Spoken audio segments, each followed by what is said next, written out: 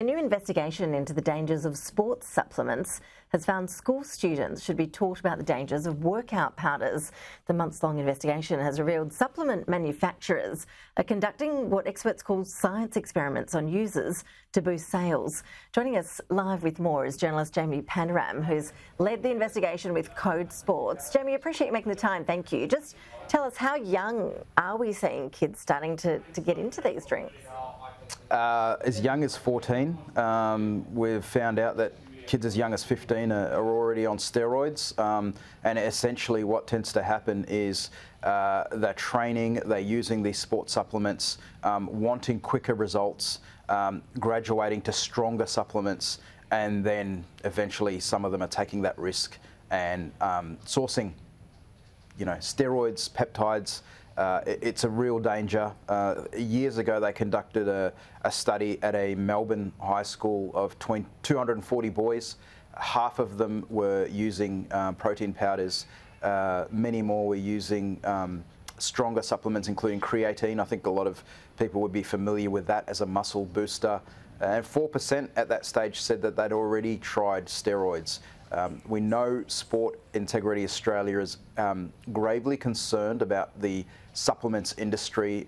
They're trying to crack down on it as much as they can.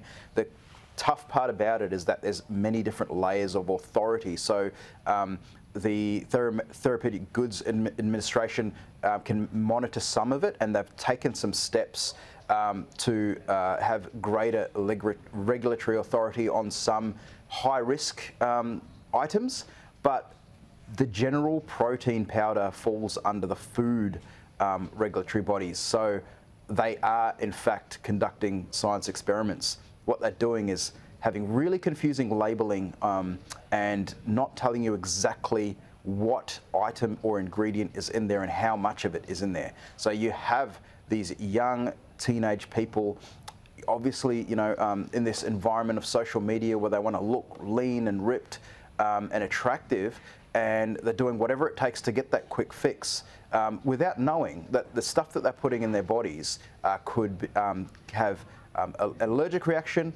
Some of the products have carcinogens in them. So yeah, it's really dangerous territory, and I think we need a unified approach from schools, sports coaches, to apply this education in schools and curriculums across the country, because this is not something that is a fad that will disappear in 2 or 3 years.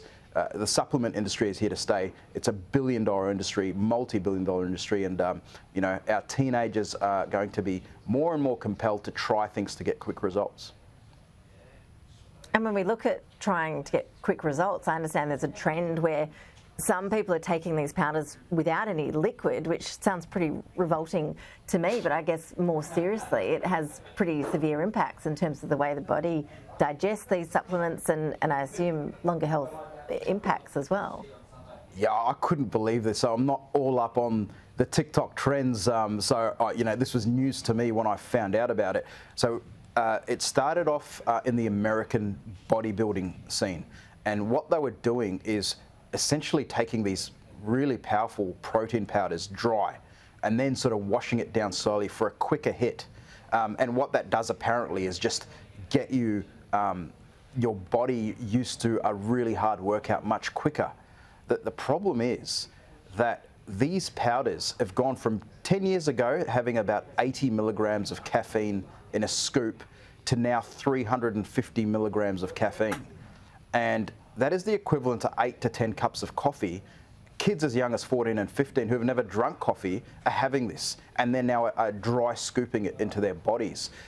The experts we spoke to have seen children on the gym faint, have convulsions, and more worryingly, 3 to 4 years later are starting to develop kidney, liver and heart problems. There is a real danger that over the next 5 to 10 years, we're going to have an epidemic of people presenting to hospitals and clogging up our health system with kidney, lung, heart issues because they've been using these potent supplements wrongly and have been pressured to try and get so much quicker results, which we know is unnatural. And yet kids going in there believing that they can transform their bodies in 2 to 3 months, and the supplement industry is encouraging that thought. You mentioned that sometimes we don't actually know what the exact ingredients are in these sort of supplements. I understand that some of these powders, when they are tested, they're found to include banned substances as well. Yeah, and it's tripped up some of our top athletes as well. So 1 in 5 supplements that you find in the supermarket now will have traces of drugs that, if you're tested by WADA, will get you in trouble. You'll put out a positive test for a banned substance because, again, they're able to get away with such misleading labels. You know, one of the athletes we've featured, a marathon runner, went and sourced legal supplements at the store, checked it, checked everything that was on the list, still tested positive, received a ban, and now she's working with Sport Integrity Australia. It took a massive toll on her, but what they're doing is getting away with essentially writing like a parent ingredient rather than the specific ingredient that's a derivative of that. I'll try and explain it like if we talk about capsaicin, like in chili, and you've got, you know, a bird's eye chili, or you've got a ghost pepper. Extremely different levels of potency, but if all you've got is chili on the label, you have no idea how strong it is and how it will react to your body. And this is what the supplement companies are doing. And so therefore you're not knowing if you are going to test positive or not. Sport Integrity Australia now has an app for every professional athlete in Australia, so they can actually check to see, and it's been updated, to check to see if they're going to get into any strife. That side of it is moving along a lot quicker than what we see with the average supplement that is sourced by those who just are training, our junior athletes, and those who are looking to get quick results at the gym. Jamie Panaram, really appreciate you explaining all that to us. A real eye-opener there for parents and grandparents who might have kids in their lives starting to dabble in this sort of stuff. Really appreciate that. Thank you so much. No worries.